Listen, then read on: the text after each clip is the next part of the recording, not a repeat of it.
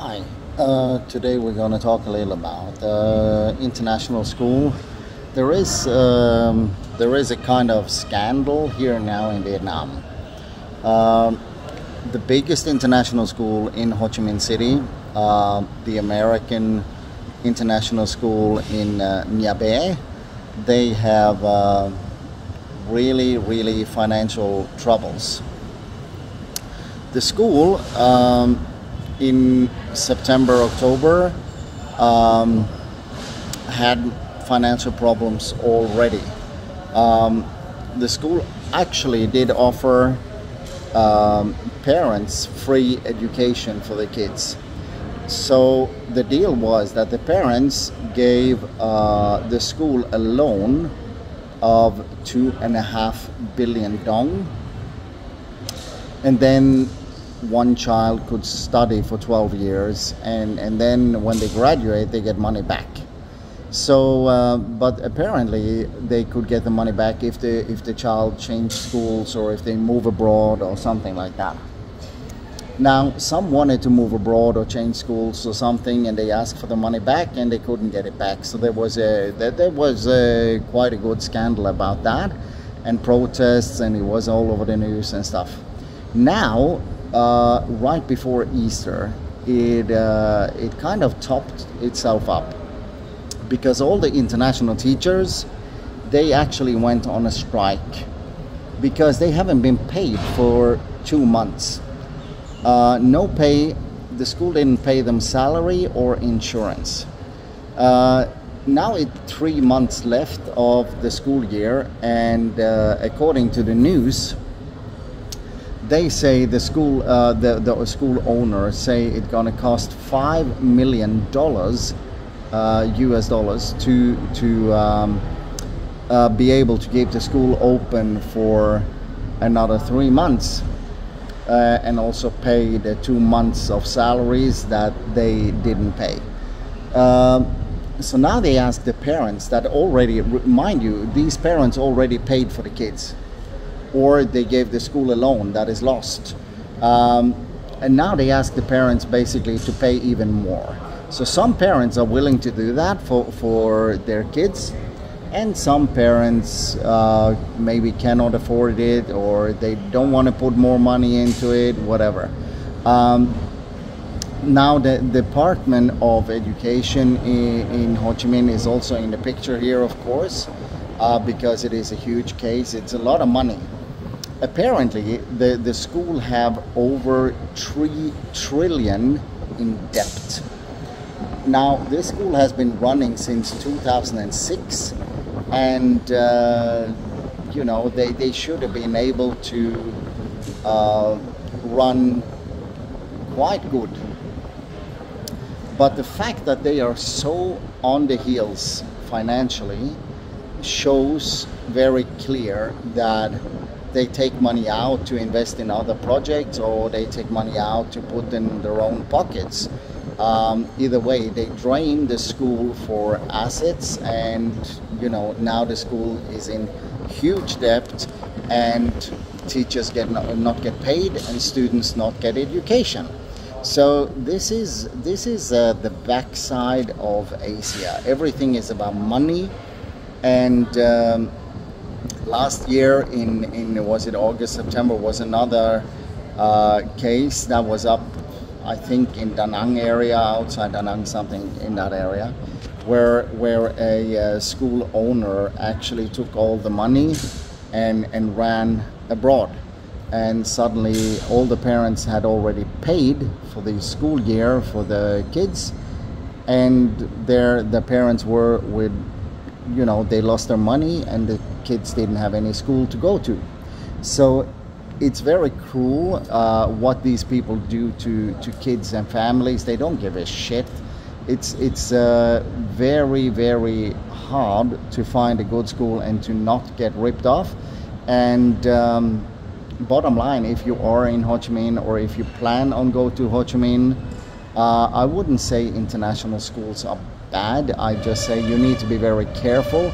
You need to do a really extensive and good research about the school you consider.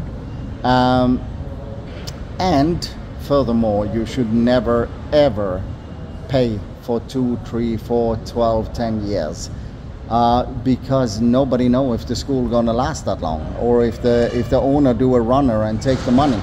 You should try pay month by month. It's more expensive. Everybody say that because they of course want to manipulate you to put the money in.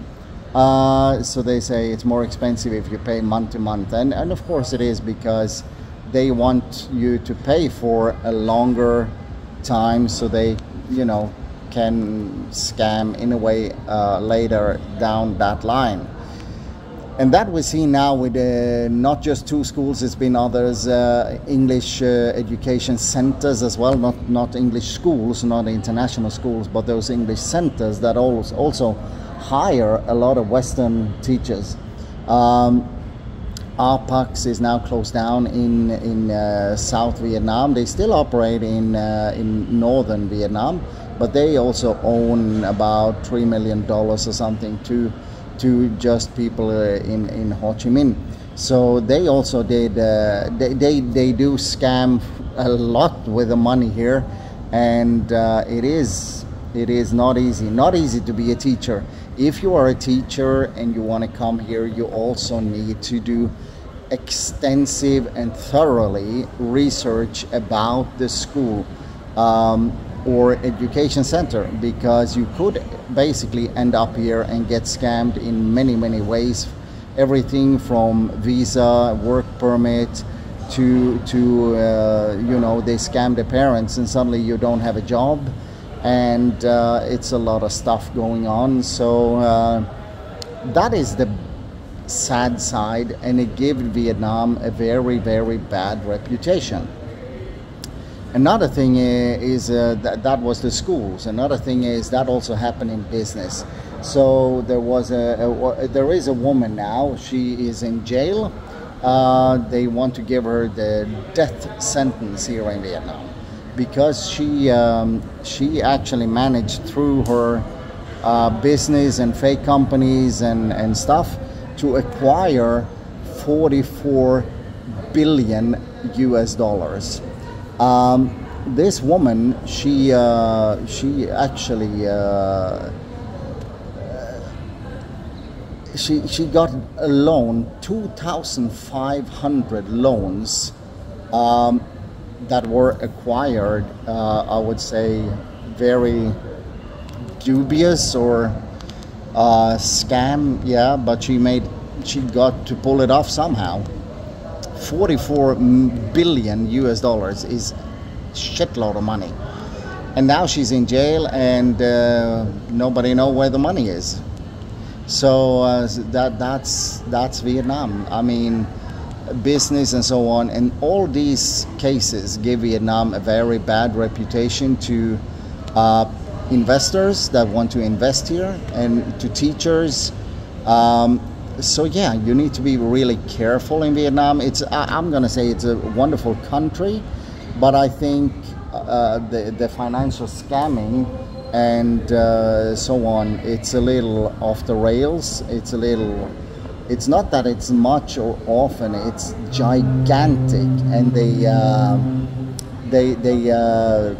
it's in a way it's crazy, because in not many countries in the world where you can scam 44 billion US dollars like that. It's pretty crazy. But yeah, that's the latest news in Vietnam. Normally I would walk outside, but today is so hot and the sun is so strong. If I go outside with a camera, you probably you don't see much because the sun is so strong. So I chose to go up and sit down and look over the river. So yeah, that's it. So I hope you press that subscribe button, and that you like my videos, and we will do more videos. Yeah, we will continue, and more videos will come. But yeah, that was the latest news from Vietnam, and I don't know what you think about it. Please use the comment field and write comments, and yeah. It's a little crazy, but that's I mean, Vietnam is good in many other ways. So it's not, I'm not saying Vietnam is bad, I'm just saying this is one bad thing about Vietnam. There are many good things about Vietnam as well. So like every country have good and bad things. Even my home country have good and bad things. So this is just one bad, two bad things, business basically. Sadly, the schools here are business as well, so it affects students and teachers. But in the end, it is business, and it is huge business scams. And the parents in the schools, they got it this time, and the teachers didn't get paid. So it's not good, and the students don't get education. So it affects many people. When it comes to that businesswoman, of course, it affects many people. People lose their jobs, people lose their income, and so on. So business and big business affect many people, sadly. But that is the fact, and that's how it is. So that's all for today.